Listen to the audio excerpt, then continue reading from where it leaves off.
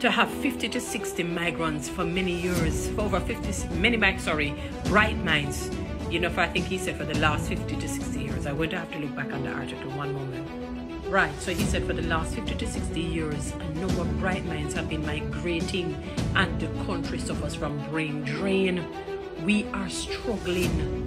You know, people have no faith in the government, and when we vloggers who mean well for people speak out, people take it as oh, you are labeled a particular side, because he even mentioned that the bright minds are people who don't necessarily have a particular political affiliation, so you wouldn't call them either PNP or JLP.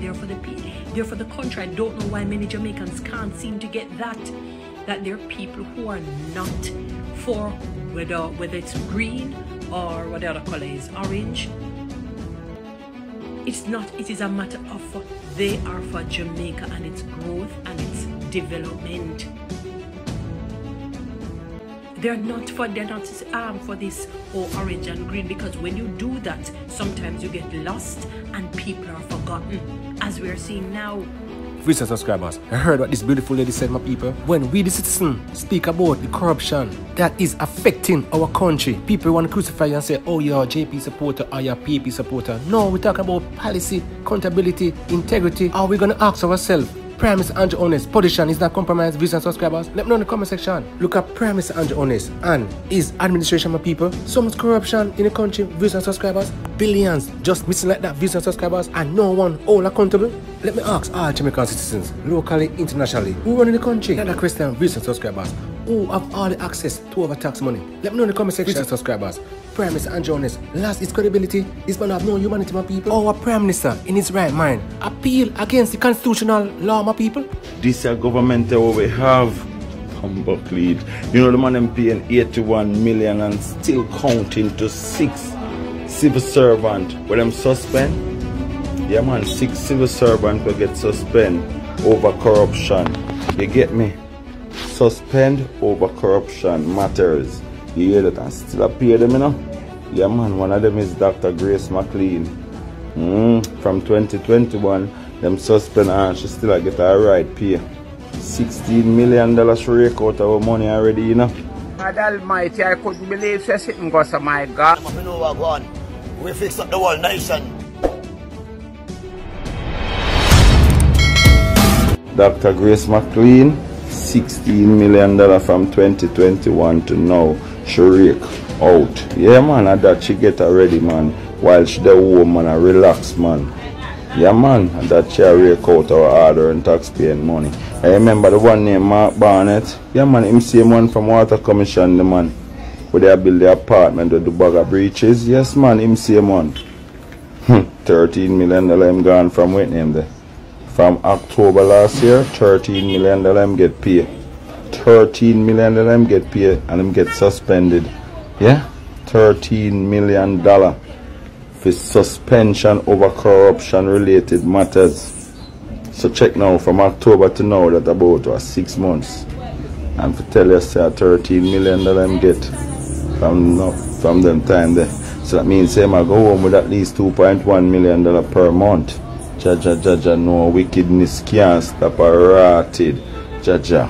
You see it, my peeps? You see, so this government in a think, because them, whilst them suspend these people, them put people in the position of act, and them pay them, you know, basically 70% of what a person there would them suspend would I get. So obviously Mark Barnett would I get 2.1 million, so that person would I get 70% of that. They would I get about 1.6 to 1.7 million. You understand me? Per month. So you suspend a man and you employ somebody in a position. You get me? Over corruption related matters. You tell me now, Jamaica, my peeps in a diaspora, I only want to hear from. You tell me now whether you think that this is right or wrong for the government do. From you get suspended off corruption related matters, and then before the court, they must either pay half pay or don't pay none at all till the case resolved, then they get a full compensation. That is my view on it. I know the media boss always have his own view, so who like it, and who don't like it, just don't like it. This is my view, it's not your view, but I want to hear your view. Dear Jamaicans, let's talk about the Don Anderson poll that was published today. Sunday, April 28th by the Jamaica Gleaner. Now, for the first time since he has become the president of the People's National Party, Mark Golding is in a statistical dead heat with Andrew Holness in terms of the favorability ratings. Let's discuss. Now, this poll conducted by Don Anderson was done immediately post-budget. So one would assume that the governing Jamaica Labour Party and Andrew Holness in particular would have gotten a bounce off of all of that, especially since them claim them did win the local government election, which was a few weeks before that, right? Well, not according to the poll. So according to the poll, the favorability of Andrew Holness is 40%, whereas the favorability of Mark Golding is 37%. That's only a 3% difference. Now, bear in mind, Mark Golding is coming from a low of 12%, a little bit after he became the president. Then it went to 18%, and now it is at a whopping 37%. So he has gained literally 3 times the favorability in as many years, right? Now, in terms of negativity, this is where it gets really interesting. Now, Mark Golding's negativity has decreased to an all-time low of 18.1%. Remember, a few years ago, Mark Golding's negativity rating was all the way at 47%. It is now at 18.1%. Whereas Andrew Holness's negativity rating is 31.1%. That is almost double Mark Golding's negativity rating. Imagine that. Now, this can simply be explained by a bell curve, where we all know that products, when they're introduced to a market, they increase with a bang, then they mature, then they level off, and then they decline. Andrew Holness is an expired product. It's like an expired drug. People have seen him, used him, them tired of him now, they're ready for a new leader. No wonder Dr. Horace Chang was so depressed when he was asked about why is the JLP doing so badly. To see a big man like that almost in tears when he's explaining that JLP needs to change their message was really something to behold. But it actually goes deeper than that. Let's look at the net favorability overall. Mark Golding's net favorability is 19%, whereas Andrew Holness's net favorability is 9%. And the net favorability, of course, is when you minus the negative from the positive, and that's how you get it. But that's not the only thing that Don Anderson looked at. He also looked at performance, right? How Jamaicans view the performance of each political leader. Now, over the years, Mark Golding has constantly been trailing Andrew Holness, always. All right, but this time now, Andrew Holness's negative, his performance, the negative rating is 34%, whereas Mark Golding's negative rating is only 25%. Now Andrew Holness's positive performance is 33%, whereas Mark Golding's is 21%. But if you look at where Mark Golding is coming from over the years, you realize that Mark Golding has basically grown leaps and bounds in terms of his popularity. Now, if I were a Labourite, I'd be having a headache. If I were a Labourite, I'd realize that Andrew Holness is on the decline on his bell curve, and you have to look on him as a product, because that's what they are. They are products, and the parties have to look at how marketable he is. Remember, I've already discussed with you the fact that everywhere Andrew Holness went to campaign during the local government election, there was a loss.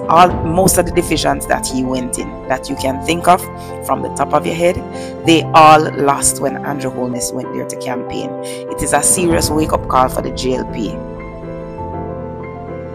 I'm saying that to say this: don't be surprised if Andrew Holness is not the leader of the JLP going into the election. because a whole lot of bangarang should be happening over there when they take a stock and analyze the numbers of the polls. Andrew Holness is on his way out. Mark Golding is soaring, and pretty soon, according to the laws governing how products do, Mark Golding is going to surpass Andrew Holness, and that might be just around the corner before the next election. They won't see back the throne of grace anymore come the next election. And the results in the local government election is basically indicative of same. We are at a dead heat, a standstill. With, you know, some of the places that they didn't know they would have lost. They lost in one particular parish. They lost all votes. Not one vote. They lost all of it. Everything went to one side. When I say lost all, meaning they lost. I'm not saying that people probably didn't vote for them. I'm saying in terms of the winning aspect of it. They lost the seat for the local government elections. Because they're not listening to the people. Had they listened to the people, they would not have lost. Had the people been happy, they would not have lost. People don't give up the best for the good, unless something is wrong with their brain mentally. Unless if there is a mental defect or challenge or some sort of handicap of the mind, then I can understand them giving up the best for the good, like a bad relationship. But in general, if somebody sees something that is, enthralling and enriching and life transforming for the better, they're not going to give up on it. They're going to hold on to it for dear life, like money. They're not going to let go of it. That is what people don't understand. People don't let go of solid and good leadership. Talk to Mia Motley and some of the other Caribbean leaders that we have. Muhammad Ali there, you know. Not the boxer, obviously. The one for Grenada I'm talking. So I don't, sometimes you almost feel like it is so futile and prove fruitless to be speaking up, because people are going to link it as a political, tribalistic, combative vlog, which it is not. It is just calling a spade a spade. Presently, you guys are not doing well overall. You can't just pick out a one thing here and there. That is why when they talk about majority rules, we know that you have exceptions. So you can't, what you're doing is basking in the exceptions. You might give a one house there, a 1, 2, something there, a little scholarship over there, but the majority is not benefiting. So there's something, it seems as if something went off as it relates to leadership and governance and management of the people of Jamaica. See, the man came out, and based on how I'm reading, how he's writing, it seems as if he's a party affiliate. I don't know him, as I said. I don't know how he looks. I don't know anything about him. But it's just, you look at how he's writing. And I'm making this surmisation I can't say, because I don't like when people label people when they're not sure. Right? Because it's almost so like, although he's chiding them, he's trying to give them ways to win the next election. But some people, dull. I don't want to use the word dunce. Dull to figure that out, to see through that. It's like you're doing something wrong, and when your parents scold you, you quarrel. Not knowing that the scolding is trying to mitigate you getting into further hot water. Save your life, so to speak. But people don't see that. They all just want to live in a hunky-dory world, a fake world. Since when I love to talk about people fake and false. This thing about with Fitch and Moody and all of that in terms of our these things, I consider them not real. We're not doing well. And it has nothing to do with money not being here. It is just not being allocated well. It's misappropriated. It is not. And corruption is too high. How can you be comfortable in a country where, it's a heavy brain drain and dunceness is high? It is like a stench in the nostrils of God. Look at the people. Look at how they communicate. When you go on different social media platforms, the things that they communicate. Children reading at basic school, children in high school who are in high school, reading at the basic school level or below, some reading at the grade 4 level or below. 3 different times something in the articles came out. It means it is maybe an epidemic. I wouldn't call it a pandemic right now. I would say it's like an epidemic. I wouldn't call it a pandemic.